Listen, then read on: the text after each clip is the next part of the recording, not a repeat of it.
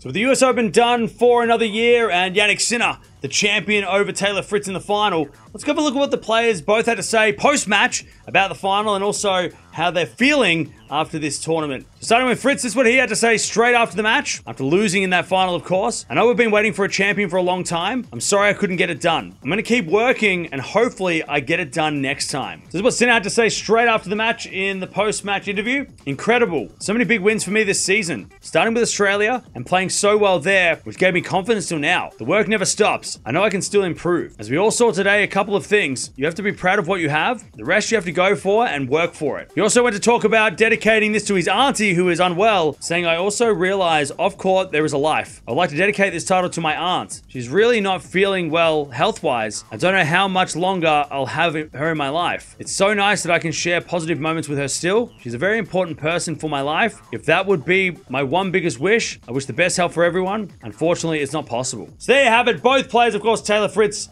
being very, very disappointed. And look, an American champion hasn't happened for a long time in the US Open and just in general, with Andy Roddick still holding that from 2003, but making a step in the right direction for it. It's great to see an American in the final of a Grand Slam again. And then Jannik Sinner, again, nice guy as always, dedicating it to his auntie. Hopefully she's okay and gets better. But man, what a US Open. Let me know down in the comments below. What's been your favorite moment of this US Open? Has it been Sinner winning? Has it been some of the upsets that have happened? I mean, those are always exciting in different ways, but Jannik Sinner winning the title and both players talking about the match straight after it.